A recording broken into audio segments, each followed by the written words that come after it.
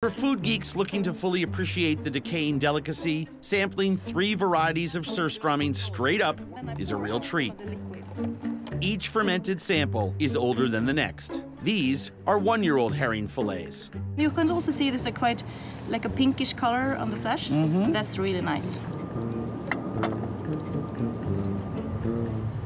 It has a nice salty finish to it. I will say you get aroma of dead flesh in your mouth. Lactic acid in the spine triggers the fermentation process, which causes the putrid odor and full funk flavors, which only deepens in our second sample, a 2-year-old herring. The whole ones have a much more complex flavor. Yeah. This one just tastes like a dead animal by the highway. This one tastes like a nicer looking dead animal on a nicer highway. Yeah.